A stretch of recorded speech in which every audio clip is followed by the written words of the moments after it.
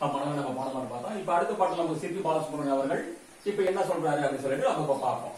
இப்ப பார்ப்போம்னா இப்ப மூன்று பேரும் கவிதை வெறி குணமா எங்கள் முத்தமிழனி உள்ளாய் முன்னம் ஒரு நாள் பாண்டியர்கள் சங்கத்தில் கொலுவி இருந்தாய் பாரி முதல் வள்ளல்களை ஈன்று தந்தாய் மீண்டு வந்த பழமை நலம் புதுதற்கு வைத்திருக்கும் தமிழ் கொயிலே கூவி வா வா கூண்டுதனை உடைக்கெழுந்த சிங்கம் போல குளிப்பதிகை தென்தவிலே சீரி வா வா அப்படிங்கிறார். அதாவது இதுல என்ன சொல்றாருன்னா, இதுல பார்த்தோம்னா இதுல சிட்டு பாலசுப்ரமணியம் அவங்க என்ன சொல்றாரு சொல்லி பார்த்தோம்னா, மூன்று வரும் கவிதை வெறி குணவா எங்கள் முத்தமிழே நீ உள்ளாய் அப்படிங்கிறார்.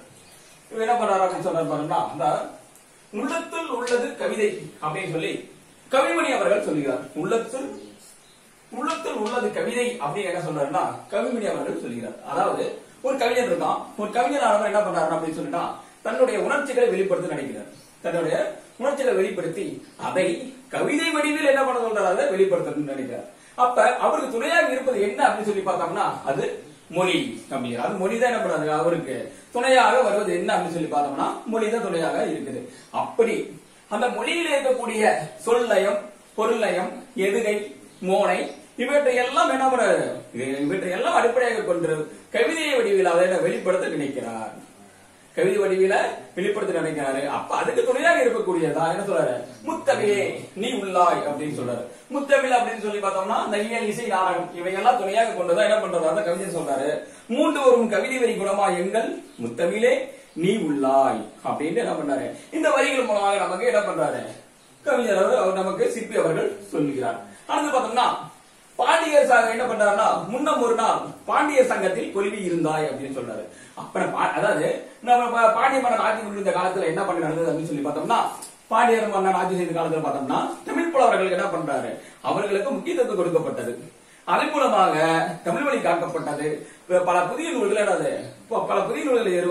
எழுதப்பட்டது. இதுகளை தமிழ் புலவர்களுக்கு அவர் பெரிதும் உதவி செய்தார். அது மட்டும் இல்லாம என்ன சொன்னார் அப்படின்னு சொல்லி என்ன பண்ணாங்க தமிழ் புலவர்களை வைத்து என்ன பண்ண ஆரம்பிச்சாருன்னா அப்ப சங்கம் அமைத்தார். தமிழ் மொழியை வளர்க்க சங்கம் அமைத்ததே மிகப்பெரிய ஒரு பணி அப்படின்னு நினைச்சார். அப்ப முதல் சங்கமும் இடைச்சங்கம் என்ன பண்ணாரு அப்படின்னா கடல் கொள்களால் அழிந்து போய்விட்டன. மூன்றாவது சங்கம் மட்டும் எப்படி இருக்குன்னா இன்றைய மூன்றாவது சங்கம் மட்டும் மதுரையில இன்று அமைந்து உள்ளது அப்படின்னு சொன்னாரு. அது மட்டும் இல்லாம பாண்டிய மன்னனுடைய அவையில் இருக்கக்கூடிய தமிழ் புலவர்கள் கிட்டத்தட்ட நிறைய பலமேற்பட்ட புலவர்களால் உருவாக்க காரணமாக இருந்தவர் அவர் ஒருவர் என்று சொல்லலாம். அதுல பார்த்தோம்னா 8 தொகை குறுந்தொகை நற்றிணை புறநானூறு பரிப்பாடல் போன்ற பல்வேறு வகையான நூல்கள் எல்லாம் வேண்டாது உருவாக்கப்பட்டது சொல்றாரு. அதுவே உலகமே அதாவது அகிலமே போற்றும் வண்ணமாக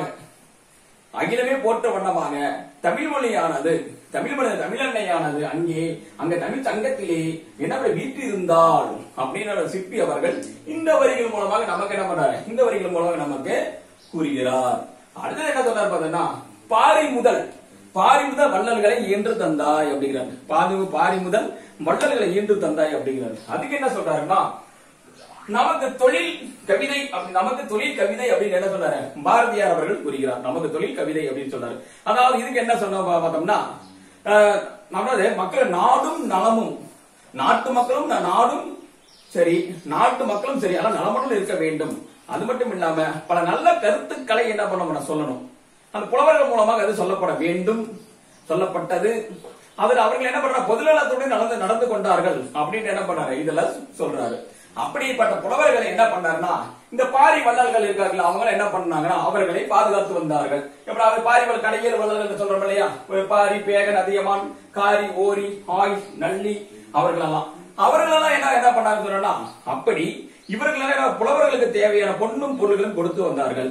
அது மட்டும் இல்லாமல் புலவர்கள் எதிர்பார்த்ததை விடவே அவர்கள் என்ன பண்ணாங்க சிறப்பாக அவர்களுக்கு என்ன கொடுத்து உதவி அவர்களை பேணி காத்து வந்தார்கள். அதனாலதான் என்ன பண்றாரு அதனாலதான் சிற்பி அவர்கள் என்ன சொல்றாருன்னா பாரி முதல் வள்ளல்களை ஈன்று தந்தாய் அப்படி என்ன பண்றாரு அப்படி அவர்கள் ஆட்சியெல்லாம் அப்படி அவங்க கடையல் வள்ளல்கள் அந்த தமிழ் புலவர்களை அப்படியெல்லாம் என்ன பண்றாங்க அவர்கள் அப்படின்னு சொல்லி பார்த்தோம்னா அவர் அப்படி பாதுகாத்து வந்தார்கள் அப்படின்ட்டு சொல்றாரு. அப்படி அடுத்து பார்த்தோம்னா மீண்டும் வந்த பழமை நலம் புதுகுதற்கு அப்படின்ட்டு. அப்படி அதாவது என்ன இதுல சொல்றாரு, இந்த வரைக்கும் சொல்றாரு சொல்லி பார்த்தோம்னா, புலவர் என்ன பண்றாருன்னா அப்படி என்ன பண்றாங்கன்னா, இந்த காலத்துல எப்படி சங்க காலத்துல எப்படி இருந்தார்கள் அப்படின்னு சொல்லி பார்த்தோம்னா, அவருக்கு என்ன பண்றாங்க சங்க காலத்துல இருந்தாங்க பார்த்தோம்னா, ஈகையும் சரி, ஈகையும் வீரத்தையும் தன்னை என்ன பண்ணாது புகழாக நினைச்சாங்க. அப்புறம் அது மட்டும் இல்லாம மானமுறைகளாக வாழ்ந்திருந்தார்கள், பழிச்சொல்லுக்கு ஆளாகாம வாழ்ந்திருந்தார்கள். இப்படியெல்லாம் புலவர்கள் அப்ப வாழ்ந்து இருந்திருக்கிறார்கள். அதனாலதான் அவர்கள் என்ன பண்ண, அது மட்டும் இல்லாம அவர்கள் வாழ்ந்த காலத்தை என்னன்னு சொல்றாங்க அப்படின்னு சொல்லி பார்த்தோம்னா, அதற்கு அப்படி சங்க காலத்துல அவர் வாழ்ந்ததை அது ஒரு பொற்காலமாகவே கருதி வாழ்ந்து வந்தார்கள். இலக்கிய வரலாற்றிலும் சரி, மக்களுடைய வரலாற்றிலும் சரி, அவை பொற்காலமாகவே என்ன பண்ணது கருதப்பட்டது. அதான் சிற்பி இதுல இந்த வரையில் என்ன சொல்றாரு அப்படின்னு சொல்லி பார்த்தா, அப்படிப்பட்ட பொற்காலமானது மீண்டும் வர வேண்டும் அப்படின்னு நினைக்கிறார். அப்படி மீண்டும் வர வேண்டும், அதான் என்ன சொல்றாருன்னா, மீண்டும் வந்த பழமை நலம் புதுகுதற்கு அப்படின்னு சொல்றாங்க. அந்த பழமையான காலமானது இப்பொழுது மீண்டும் வராதா அப்படின்னு என்ன சொல்றாரு சிற்பி அவர்கள் இந்த வரிகள் மூலமாக நமக்கு சொல்றாரு. அப்ப என்ன சொல்றாரு சொல்றாருன்னா, மேய்ச்சில் இருக்கும் தமிழ் குயிலே, தமிழ் குயிலே நிக்குல எப்படி வரும்னு சொல்றா, மேய்ச்சில் இருக்கும் தமிழ் குயிலே கூவி வா வா அப்படி என்ன பண்ற அழைக்கிறார். அது மட்டும் இல்லாம கூண்டுதனை உடைத்தெளிந்த சிங்கம் போல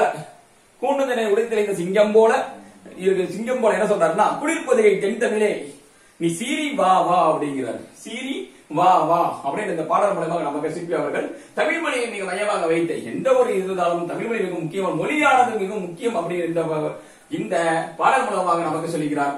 இதான் சொன்னார், அதான் சொன்னார். மீண்டும் பாடல் ஒரு முறை பாருங்க. மூண்டு வரும் கவிதை வரி குணவா எங்கள் முத்தமிழே நீ உள்ளாய், முன்னம் ஒரு நாள் பாண்டியர் சங்கத்தில் கொலுவி ஏற்றிருந்தார், பாரி முதல் வள்ளல்களை ஈன்று தந்தாய், மீண்டு வந்த பழமையான புதுதற்கு மெய்ச்சில் இருக்கும் தமிழ்குயிலே குயிவி வா வா, கூண்டுதலை உடைத்தெளிந்த சிங்கம் போல தென்பொதிகை தென்தமிழே குளிர்பொதிகை தென்தமிழே சீரி வா வா அப்படின்னு சொல்றார். அதான் இந்த பாடல் சொன்ன கவிதை என்ன சொன்னா சுருக்கமா உங்களுக்கு பாடல் இந்த படத்துல கூட பார்த்தோம்னா என்ன பண்ற கவிஞர்கள் இருக்காங்க, உள்ளத்தில் உள்ளது கவிதை அப்படின்னு சொல்ற என்ன சொல்றாருன்னா, ஒரு கவிஞரானவர் தன் மனதில் தோன்றிய எண்ணத்தை கருத்துக்களை கவிதை வடிவில வெளிப்படுத்த நினைக்கிறாரு. அதற்கு மொழியானது மிக முக்கியம் அப்படின்னு சொல்றாரு. அதுல சொல் நயம், பொருள் நயம், எதிரி மோனை இவற்றை எல்லாம் வெளிப்படுத்தணும்னா மொழியானது மிகவும் முக்கியமானது அப்படின்னு என்ன பண்றாரு, அதன் மூலியமாக தான் வெளிப்படுத்த முடியும். அதுக்கு துணையாக தான் நீ எங்களுடைய முத்தமிழை இயலிசை நாடகம் முத்தமிழை நீ உள்ளாய் அப்படின்னு என்ன பண்றாரு கவிஞர் சொல்லுகிறார்.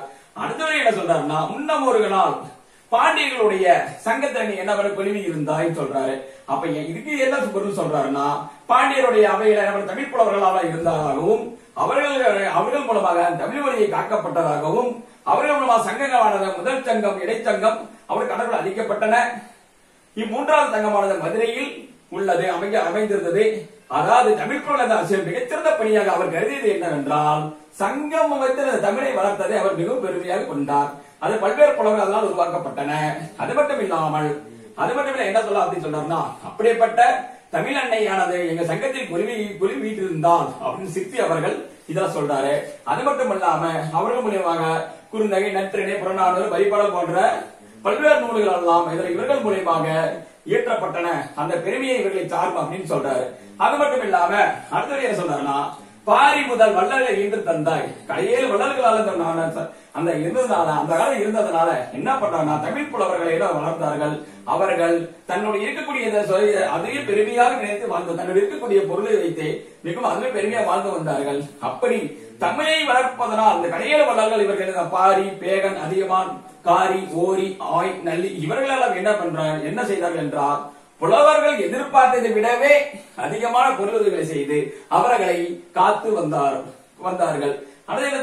அப்புறமேட்டு பார்த்தோம்னா, மீண்டும் பழமை நலம் மீண்டும் வந்த பழமை நலம் புதுதற்கு அப்படின்னா சங்க காலத்துல புலவர்கள் எப்படி இருந்தாங்க இதெல்லாம் சொல்றாரு அப்படின்னு சொல்லி பார்த்தோம்னா, அவங்க ஈகைய வீரத்தையும் புகழும் எண்ணி வாழ்ந்து வந்தார்கள்.